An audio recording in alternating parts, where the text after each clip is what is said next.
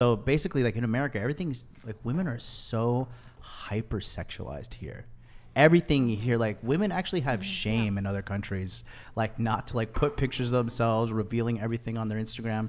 Like there is a giant sway from like this culture having like modesty and just having like a healthy relationship with shame to this like shameless culture where like if you don't agree with everything that I want, it's because you're a terrible bad person. And it's like, no, sometimes you just have fucking shit ideas. And like some of these girls, they're hoes and they're like, no, I'm just like a sapiosexual or whatever fucking crazy term they need to make up to like justify the fact that they just want to get fucked by a bunch of dudes.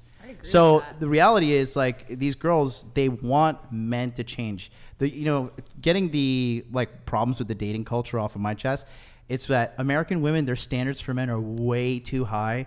And American men, their standards for women are way too fucking low. You want to know why I feel like? Who's the fault, though? Oh, sorry, go on. I feel like it's because women have become way more independent, and we feel as though we may not need that man in our lives that provides because we're providing for ourselves. We became more selective. Yeah, but how's that working out for these women who are like crying when they're on TikTok? Happy. I don't know about you. No, I'm not talking about you because you're happy and you're young and pretty now, but you're not gonna be young and pretty forever. Thank you.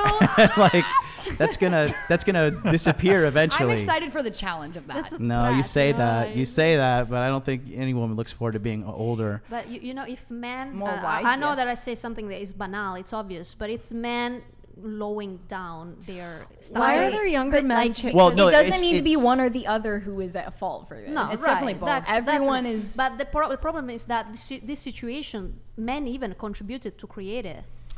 Well, if women no, women set the bar for sexual access. Wait, hold on. Yeah, sure. Women set the bar for sexual access. Period. If every woman in America said, "I'm not gonna fucking have sex with a man unless he wears a suit," there would be fucking suits sold out across this nation. Every dude would be wearing a suit. No, like I mean anything, because women really do set the tone. Like guys, that's why there are simps right now. But why guys are there younger men? Just calm down. Let me make my point. Okay, that's why we have simp culture. Why women say, "I'm not gonna talk to you unless you give me $50." I never said that. I will talk to you. Yeah, but I'm talking to that's Victor your business right now model. For free. Okay, listen. I know. Just relax. That is your business model. That's a lot of OnlyFans girls' business model. Right now. Okay, they say to these guys, okay, you have to pay, then I'll talk to you. You have to do this, then I'll talk to you. So they set the standard. So the standard right now for dating is 100% due to women's actions. Oh. And the women are the ones giving out pussy like it's fucking water. It's for free.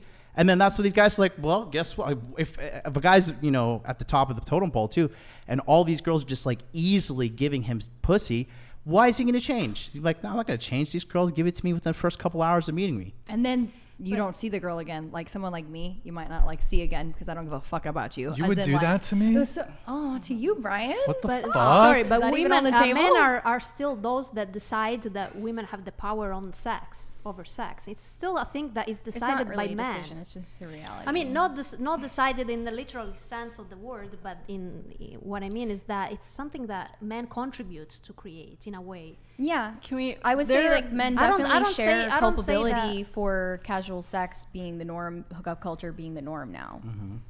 Yeah, I mean, I don't say that I have a solution for that, but I see that. But the solution does have to start with women gatekeeping sex. Yeah, they give it up so easy.